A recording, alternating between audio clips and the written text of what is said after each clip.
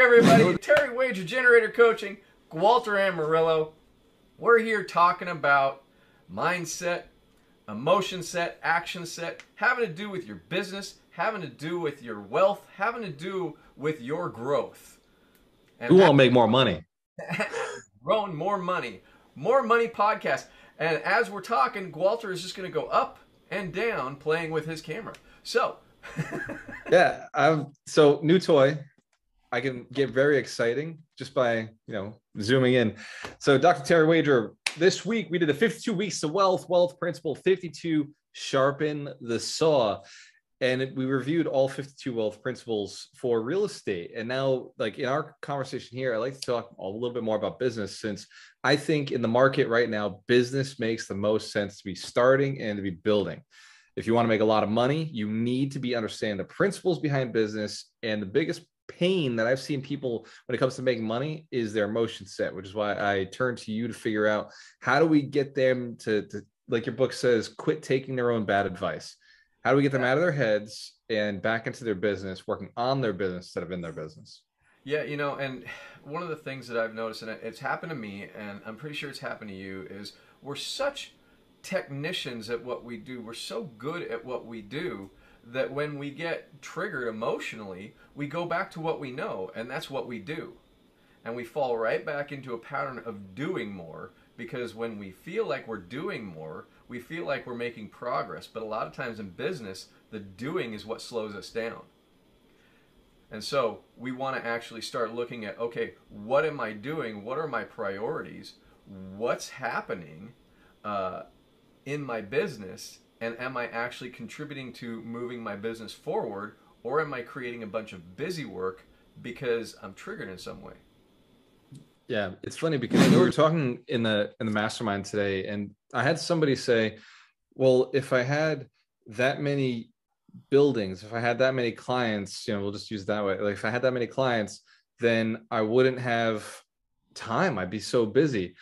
And it's because they were looking at not enough clients, right? Like if you start looking at 1,000 clients versus 10 clients, 10 clients could be a lot of work. But 1,000 clients means you can't be involved. It's impossible for you to serve. So now your systems have to get big enough to bring other people in to solve the problem, which eliminates you from being in it. So like, how do you get somebody to start thinking on the scale of enough to hire somebody? Because I see most entrepreneurs go to just enough to keep themselves super busy, and then maybe a little bit more just to keep themselves like to hire enough help to still need them. Like, how do you get somebody to just aim at a big enough target that forces them out of the business?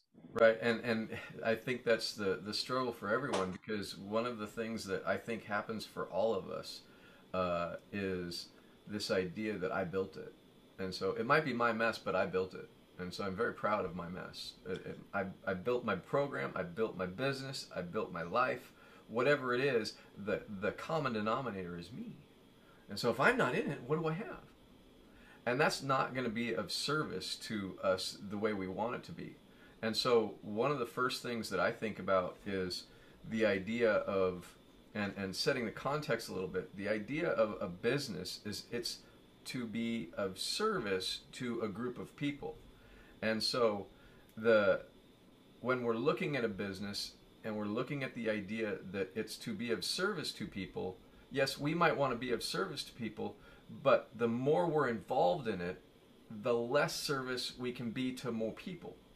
And this is exactly the problem I had in my private practice in psychology. I was one guy, and I had a lot of clients. For one guy with one private practice, I had, 40 appointments a week. That's 40 hours a week, and way overworked, because I got to do all the notes. I got to check up on. I got to keep track of all of this stuff. And not everybody. I think lawyers and chiropractors, Absolutely, and like in real estate agents, they find themselves in the same exact boat. Oh, I see a chiropractor, and every time I see him, he's like, I want to grow bigger. I don't know how to, and I'm like, I have some ideas, but we end up staying small because we have the mindset that we have to do the work. And there's three areas that we want to look at in the human being system. I'm interested. I'm paying attention. Right. You said three. I was like, it's simple enough for me to understand. Absolutely. The three areas is ourselves, right? The intrinsic self, the emotions, the thinking, and the behavior. And funny enough, behavior and thinking are kind of the same, but it's an internal thing we're doing with our thinking. We do it. So it's a behavior. But our thinking is what is actually a lot of the times in our way. Our action doesn't get in our way as much as our thinking. Because And then there's our our behavior, our thinking creates the action. exactly. And so what happens is we have the emotions and then we go into thought. And a lot of times our thinking is where we get hung up. But Yeah, that's and our emotions are just fuel. They're just energy, and then they get funneled into our beliefs or our thoughts, and then exactly. whatever comes out. Exactly. And so, a lot of people talk about controlling your thinking. Well, great, that's fine. Well, But people talk about controlling their emotions. I've heard that. I hear that more often, and it's like that's not a good idea. You don't want to control your right, well, emotions. I want Channel them. what I like to do. I like to go, okay, you're going to control your emotions. Let's actually piss you off and see how controlled you are. Or let's give you a huge gift and excite you, and then see how controlled you are. Give you some a major windfall, like win the lottery, and see how controlled you are. I guarantee that you make some dumb moves right after that, because emotional peaks and emotional valleys, we have problems making good decisions. And let's just be honest, we have problems with decisions when we're pretty emotionally balanced. Our emotions drive all of our thinking, which drives our behavior. And so when we realize that, it's like, okay, so the more I have a relationship with my emotions, the better off I am. But we're getting off topic there, and I can go into that for years and years and hours, and everybody knows that. However, that's the intrinsic me. Then there's the extrinsic, the external, which is what I do, who I am to the people around, and how I be of service, and all of that idea. And that's where people live a lot, is my goals. And I was actually in LinkedIn yesterday, and I saw somebody talk about these goals. And the funny thing is, we've talked a number of times about how everybody has content, and everybody has very, very similar content. But the internal us, the emotions, the thought, the behavior that we have, that inside of us is what actually fuels the goals. But if we're not paying attention to ourselves, then my goals turn into your goals. Your goals turn into whoever's goals. And then all of a sudden I'm living my life based on your goals. Yeah. And I didn't even know I did it. Yeah. And so then I just turn into a doer. And That's and 95% of the planet is just working a 9 to 5, doing somebody else's goal because they just saw something and said, okay, I can fit into that. Let me go do that. absolutely. And then the third is the system with which we live in. Now everybody grows up 95% of the people grow up in the family system, and we play a role in that system, and we identified ourselves in that system based on what we do and what they do and all of that type of thing, and we get lost with ourselves and what we're supposed to do and then how we fit in the system. And this is exactly what happens in businesses. So we've got internal beliefs, external beliefs, and you said there were three things. The You system, piqued my interest. systemic beliefs, systemic action, or the orientation, how the system works, or what's supposed to happen in the system. And it's the actual practical application almost. And so what I do, but how it's supposed to be done. And so it's the practical outside systemic kind of way things are supposed to happen versus what I'm supposed to be doing in it. And we get stuck in that doer role instead of paying attention to the system, and we forget all about ourselves. And so when we're forgetting about ourselves, we start to get really frustrated. We start to get really uh, bound up in not hitting our goals. We start to think about how the system is keeping us from doing it. The world is stopping me. These people outside are stopping me, and we go to the blame and the shame and criticizing what's not working, and where it really lies down is us. We're focused on the system, and we're focused on trying to work inside of a system instead of going, okay, wait a minute, is this even a system I want to be in? And I mean, if you look at the last year, the Great Resignation, well, people are starting to realize that they don't want to be in a bigger system like that. And so then they start doing the same thing they were doing in their own system that they created. And all they did is they just created a microcosm of what's going on out there. And sometimes they took the good things from the system and copied it, but sometimes they just did the opposite things of the system and copied it, and Right. thinking I'm going to do it the opposite way of this giant, and Right. that doesn't always work. Right. In fact, our government system said, you know what works really well? This might be a little Here we go. politically incorrect, but our government said, you know what? It works really well to pay people to do a job. Why don't we pay people to not do a job? And we'll just $100 a week and see how that goes. That is a great experiment. Yeah. It's not such a great experiment. It has not gone well. And so we have a whole lot of people stepping out of a system that they didn't like. And then we have political correctness and all of this different stuff that's happening. And what we've done is we've created a very dysfunctional system where everybody has enough of what they need that they're not actually striving for more. Or I think that comes from just the country lacks vision. The I country's think not looking at itself. It's not looking at where we're going. They're just right. And so where does vision Yeah. come from, Gualter? comes from personal self, I'm assuming.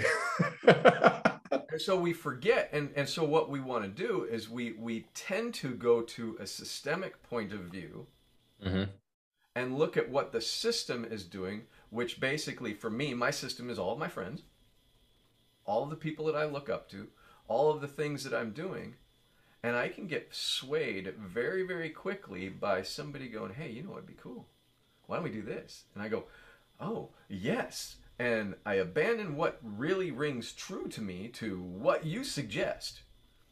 Or in my world, it's the real estate market, it's the equities Absolutely. market, the crypto market. It's, oh, Absolutely. well, everybody else is doing this, I should do this. And this is the shiny object syndrome that people Hmm. talk about. I also like to call it a fear-based bounce because when we're in fear, we go to system.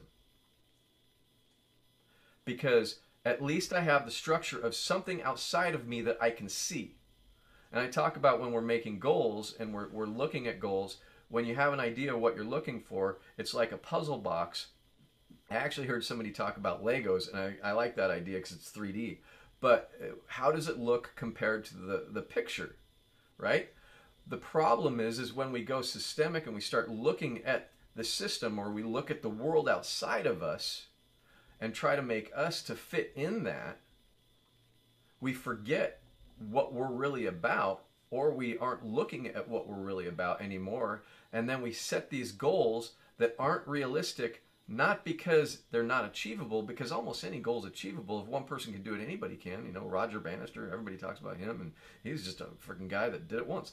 But when we start really looking at the fact that we do this, what the world says we should, we might not be on board with it. And this is why so many people at 50 or 55 or whatever have this midlife crisis thing. What they're really banging up against is they've been living their life from a systemic point of view, a structure point of view that they didn't actually buy into wholeheartedly. And so then what happens is they step back one day and go, wait a minute, I've created all of this and I can't stand it. I don't like any of it. I need to go become a monk. Or I need to go and become a realtor. Or I need to go and build nonprofits. Well, why do you want to do that? Well, because I saw other people do it and then they just jump into a new system. New system. And they keep And the then cycle continues. Then they end up continuing the cycle and then they create these new goals and we all get excited about our new goals. Yep. But the goal was never from the heart. It was never from the emotional balanced part of ourselves. It was from what we saw other people do that seemed like they're enjoying themselves. Yeah. And so we see this with our students, we see this with our clients, we see this with all of these different people in our life where they seem happy. I want to do that, and then we get involved and we're like, this sucks. I don't like this at all. Yeah. And it's because they're not focused on what they really want and why they really want it, and they don't have their vision, they have a vision. And they missed the fact that our vision comes from alignment with ourselves. And it's fine to get on somebody else's vision. It's fine. I'm on board with 100 millionaires. But when you first started talking, I got to. When you first started talking, I was wondering how long it was going to take before one of us did that. It's like once one starts, it just keeps going. But when you called me and said that, I was on board, not because I jumped on your vision, but because I already had that vision inside me. It touched yours, right? So it touched your vision. It resonated with me. Yeah. Rather than me hijacking your vision. Right. And what happens for most people is they're like, unfortunately, they're emotionally lazy. Yeah. It's kind of the way I would put it. And it's probably mean, but I'm mean sometimes. They're emotionally lazy. They're not identifying their emotions. They don't know how they feel about something. And so they're just glomming on to whoever is the most excited about something. And they're riding other people's excitement because they're actually discounting their own wealth, their own worth, their own value. And so they discount themselves, and then they increase the worth of the other people for the moment, get on board, and then they go, you know what, this sucks. And this is actually why different programs and different, when we go to seminars and we watch all of these people sign up and then they drop out, it's because those people were not aware of where they were at in their life, where they were in their businesses, where they're the relationships. And so they're susceptible to their own bad thinking, their own ego telling them that they got to jump on board with this. And here's the thing. I think everybody should invest in programs. I think everybody should invest in something that's going to move them forward, whether it's personal development, whether it's a business, whether it's real estate. I think it's very important to invest, because if you're not investing, you're losing stuff. And so you've got to get into the right programs. But if you don't come in with the right emotional awareness, absolutely, then you won't know the right program. And that's like, if you don't have that clarity around your emotional awareness, that's the first program to get into. Get that clarity. Absolutely. Around that's why we focus on it. The generator focuses on you first. We have 5 tickets on board the bullet train action. You like this? 5 tickets. I'm very interested. I love metaphors. Right. And the first ticket is you. You have to be in line with yourself. And we used to say the second ticket is team, but actually the second ticket is sales. You have to be able to sell yourself on your idea. You also have to sell other people on your idea. And so you have to be able to influence. And so the second ticket is sales. The third ticket is building a team around you. Because if you can't sell, you can't actually influence people to join your deal. But the way you want to do it is you want to make sure that what you're selling, you actually believe in. And so you have to start with yourself first. Yeah. You got to start with yourself first. And if you have any kind of problem, move back to number 1. Move back to ticket 1. Where are you? What's the foundations of you? And then, how are you selling? Are you pushing? Are you inviting? And, I heard the other day that somebody said something funny to me that you're always selling, Terry. And I said, welcome, because I care about you. I said, thank you. And one of the things Grant Cardone said years ago in Sell or Be Sold is, I don't want you to mistake my passion and my confidence for pressure. And what he's saying, and what I firmly believe, is my confidence, my passion, I'm going to tell you, you belong in my program. I'm going to tell you over and over, I think that you need to be in here. I think you need to work with us. Whether it's a consulting thing, and I'm working with a big deal, a big team, or I'm working one-on-one as an entrepreneur, you need to be with me, because I'm going to get you right. That first ticket, get you really squared away with what you really want, why you really want it, understand your vision, understand your values, understand your mission. And that's that first ticket. And then when we go back to that comment that the person made, the other piece is the pressure we feel is not because of the person selling. Because if I know me, look, Walter, I appreciate it. I'm good. This is the direction I'm going. And although your program is amazing, this is the direction I'm going, and this is why. And It's so easy. You're set. It's so Right? easy. And so I would not be a ready buyer, or I'd not be a willing buyer at that point.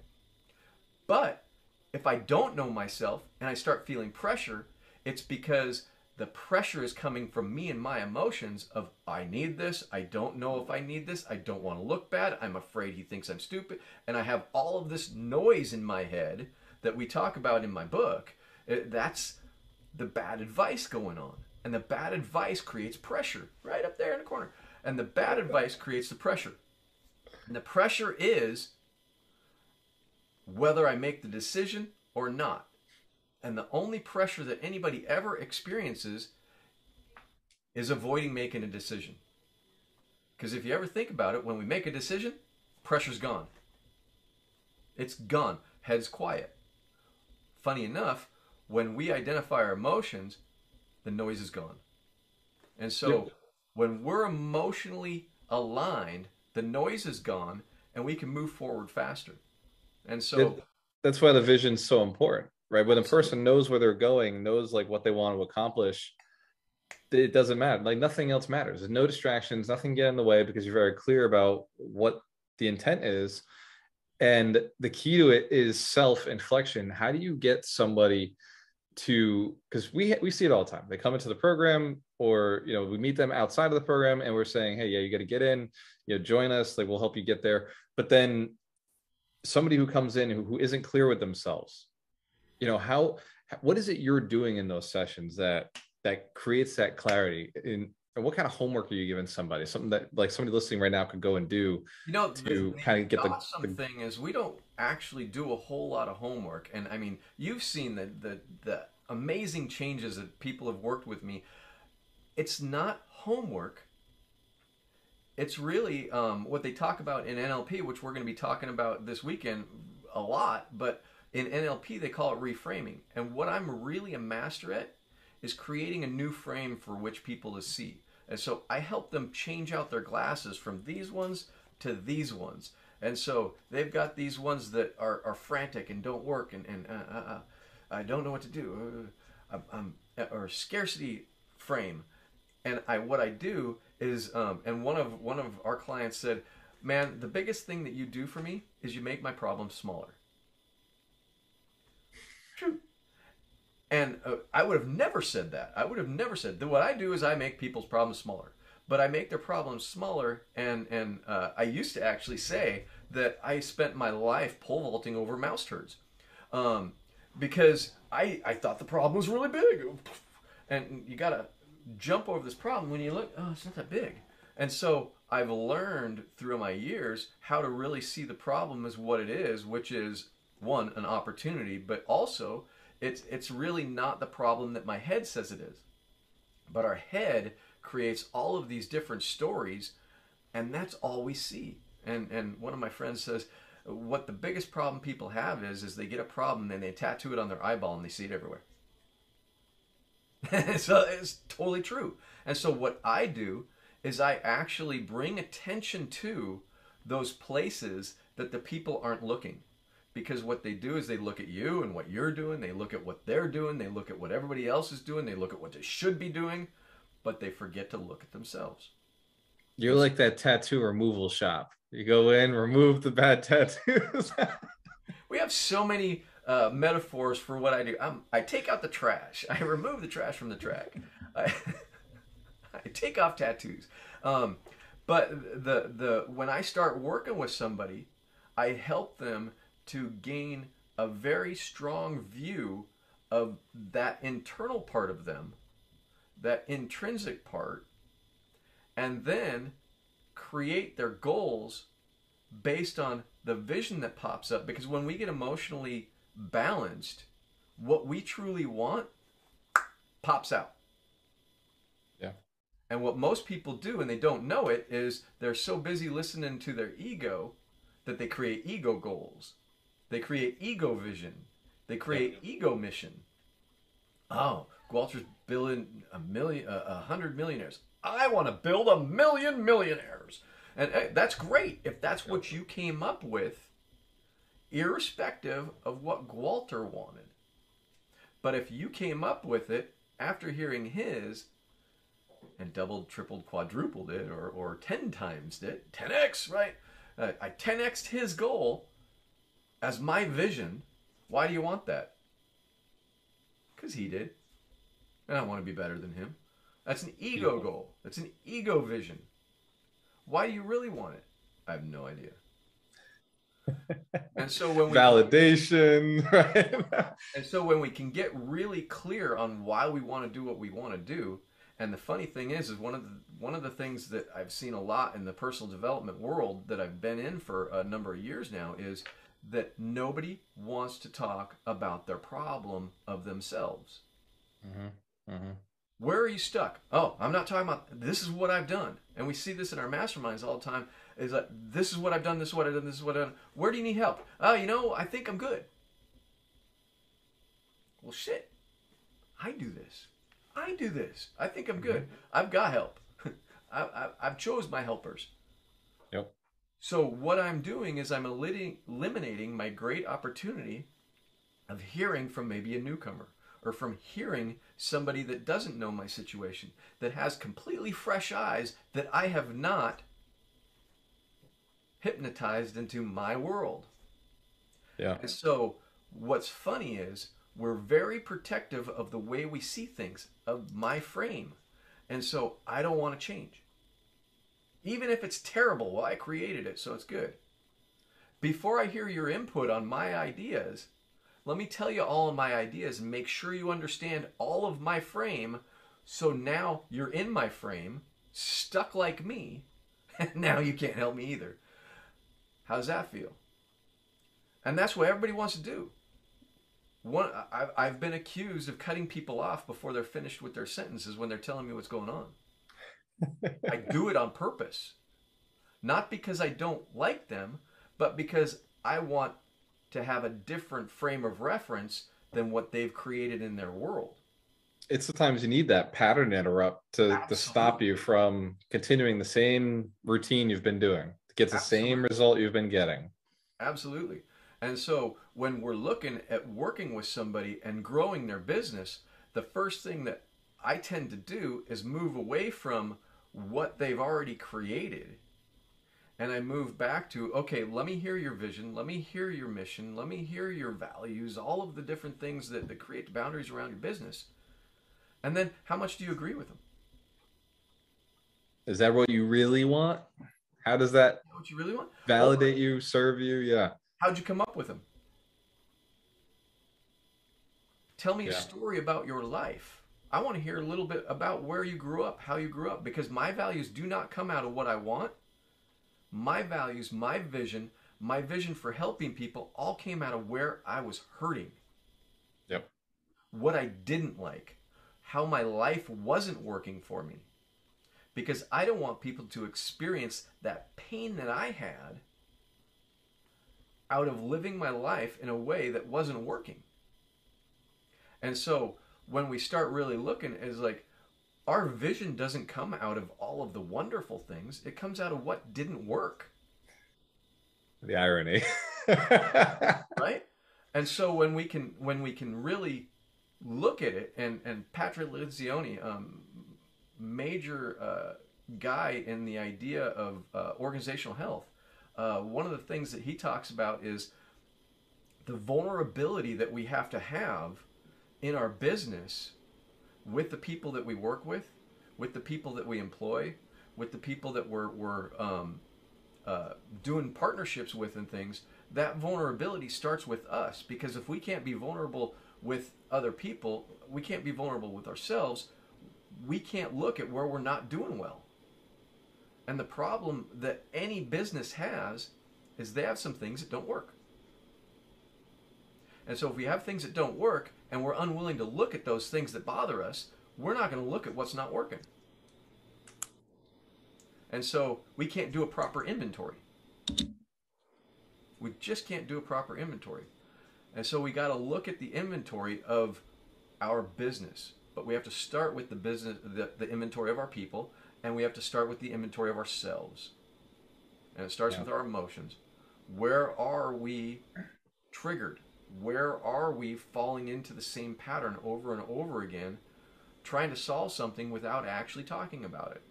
See you in the next one. More Money Podcast. More Money Podcast. I love it. Cheers, brother.